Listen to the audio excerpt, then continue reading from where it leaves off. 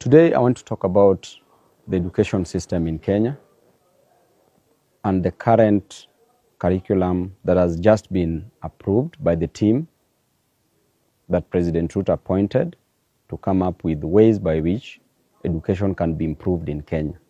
And I want to say that the job that they did is pure balderdash. It's pure gibberish. It's nonsensical.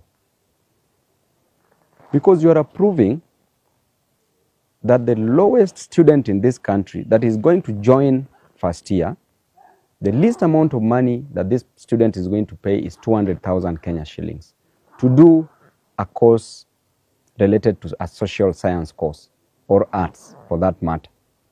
By the time this student is finishing 4 years, the parent should part with 200,000 times 4 years, which is 800,000 Kenya shillings.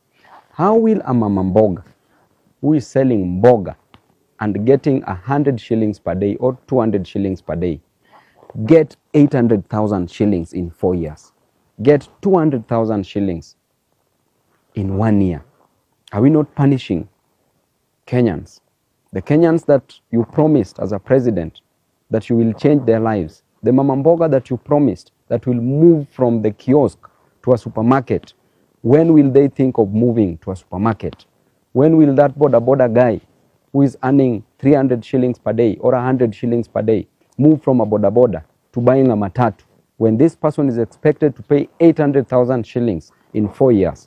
If the student is doing medicine, then they are expected to pay 600,000 shillings per year times 5 years. That is 3 million.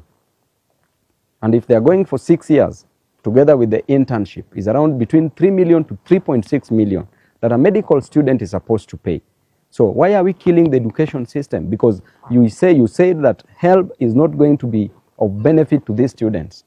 You are only giving an opportunity to 45,000 students whom you are saying are coming from needy backgrounds. What is the basis of determining who is needy and who is not needy? So long as you come from the slums in this country, you are needy. So long as you come from the village in this country, you are needy. And even there are those who are able, but their parents passed on and they are now needy. So what is the basis of determining a student who is needy?